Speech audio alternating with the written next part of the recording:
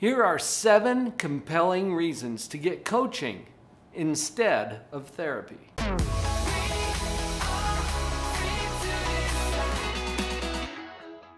You know you want help. This might give you another alternative that would work really well for you. I'm Dr. Paul Jenkins. I'm a professional psychologist, and I have the privilege of having done both. For the first half of my career, I did clinical psychotherapy. I was seeing patients every day, all day, giving them a diagnosis, working them through a treatment plan, billing the insurance company. That's therapy. And then for the last half of my career, I have been doing coaching based on a positive psychology model. Let me give you a quick overview of how I look at that. When you consider your mental health, your emotions, your relationships, everything that makes up your psychology on a spectrum or a continuum, clear over on the left end is the sick end. That's where we have diagnosis, pathology, treatment. I'm really more interested nowadays in the other end of that spectrum. And to understand that, if we go to the middle first, that's health.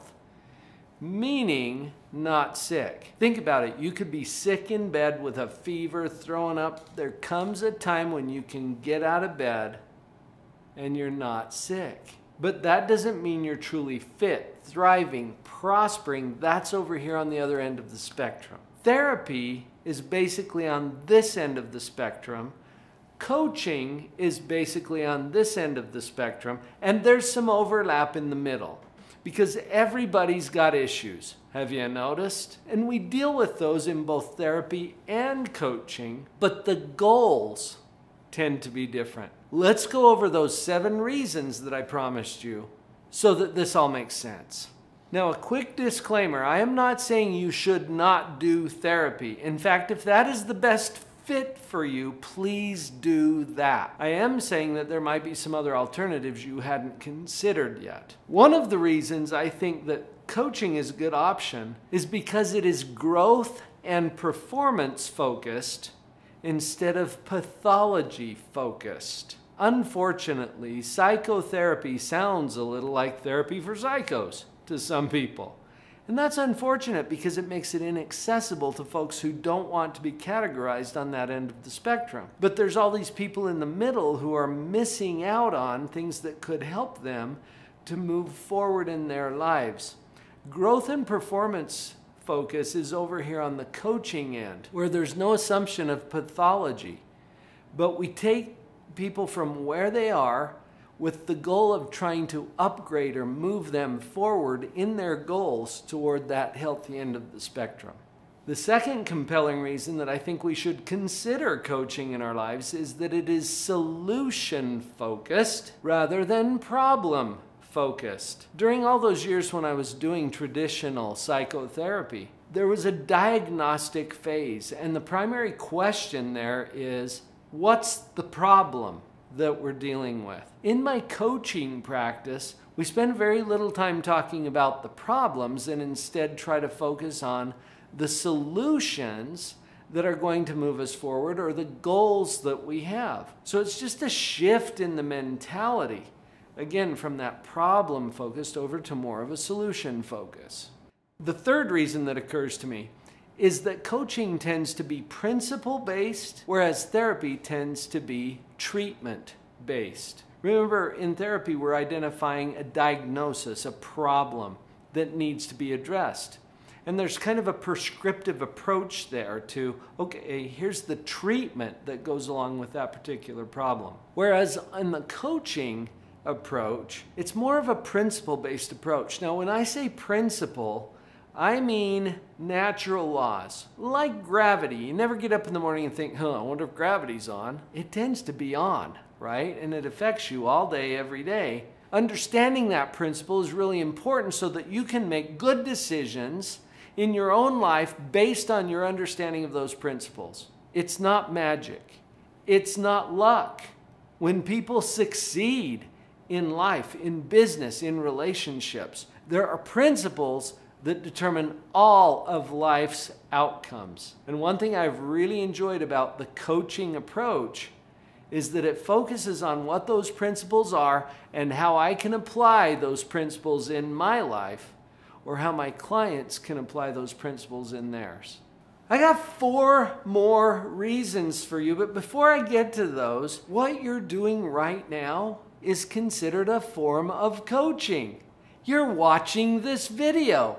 Would you just take a moment to hit the subscribe button right here so that you have access to ongoing coaching in the form of the videos that we're putting out every week here at Live on Purpose TV. And that leads me into my 4th reason.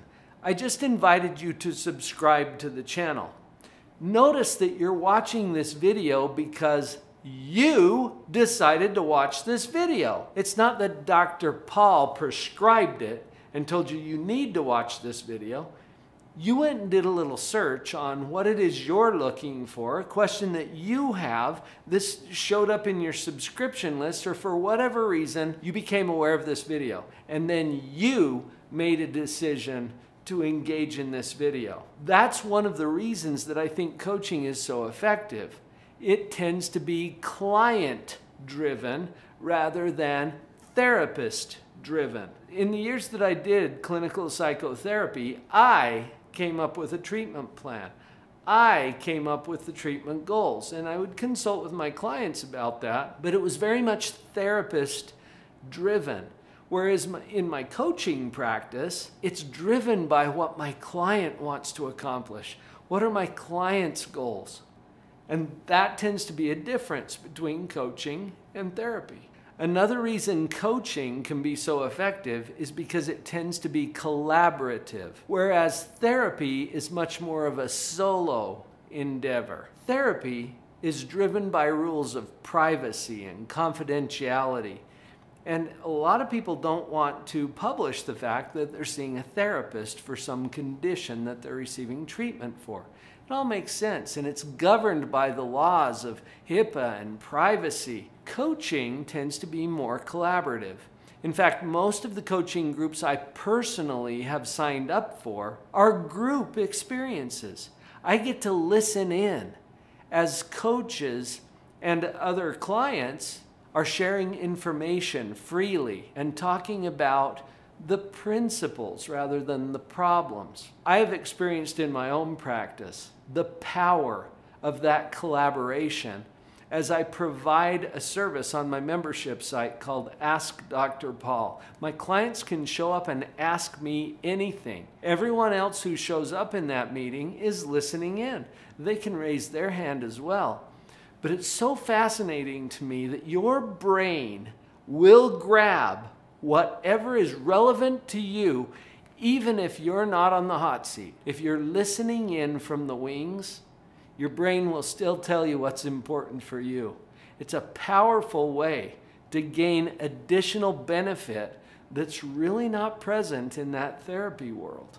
Coaching tends to be educational rather than therapeutic. Now, I'm not saying that therapy could never be educational, and I'm not saying that coaching could never be therapeutic, but there's a little different focus there. And I'm finding in the coaching world that it's about identifying and incorporating those principles we talked about earlier and becoming very aware of what those principles are and how they affect us in our individual functioning. When I say therapeutic, I'm talking about more of the emotional attachment to different ideas or stories that are going on in our minds. In fact, the stereotypical image of therapy is lying down on a couch and sharing your deepest, innermost thoughts and feelings with someone who is sitting there empathically listening, maybe jotting down some notes and giving you occasional feedback. While you can gain very powerful insights about yourself in coaching, it's really more focused on identifying and policing your own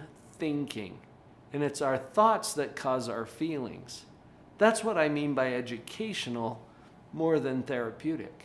Another reason occurred to me as I realized how much I have personally spent on coaching in the last several years. The difference between coaching and therapy in my mind is the same as the difference between an investment and an expense. And I'm not saying that an expense is a bad thing. In fact, I pay expenses on my home on a regular basis so that I can maintain my home. The expense that we pay for therapy is to keep our brain or our mind and our heart and our soul in a position where we can continue to function. And it's a great expense to incur if that's something that you need. I look at coaching as more of an investment because there's no presumption of pathology to start with. We're in a pretty good place already, but we're investing in getting to that next level or taking our game up a notch or two. When I hired my last coach, about a year ago, I started working with a particular coach.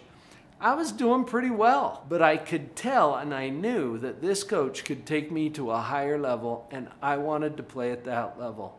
And that's why I made the investment. And it has paid off very nicely for me as she was able to take me to that next level. Investment versus expense.